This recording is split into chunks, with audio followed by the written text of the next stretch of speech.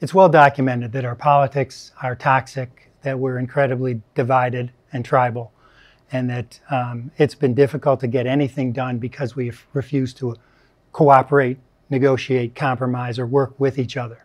We've lost respect for the opposition, both sides, and those elements, respect, compromise, negotiation, are essential to democracy. If you, and how do we get out of this? I mean, it's a democracy. What people don't realize is we've got to fix this. It's our responsibility. There is no, it's not like they're going to fix it or they're going to come to the rescue. There is no guardian they. They is us.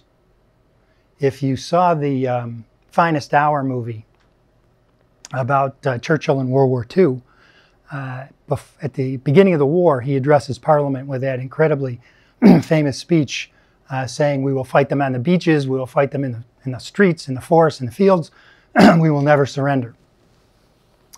But that's not the end. That's not the ending line of that speech.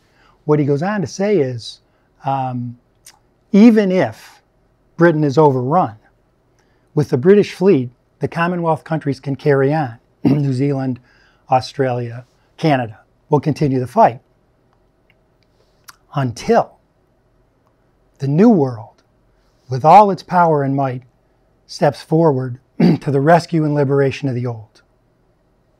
Churchill knew they couldn't win World War II without the United States. The United States had to come to the rescue.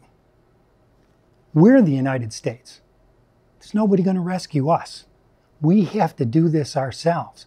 We have to decide that the quality of our lives, the country, the democracy, the country that's been built over centuries of sacrifice by the people that came before us is worth saving, and that we have to sacrifice the short-term self-interest, the certain knowledge that we're 100% right.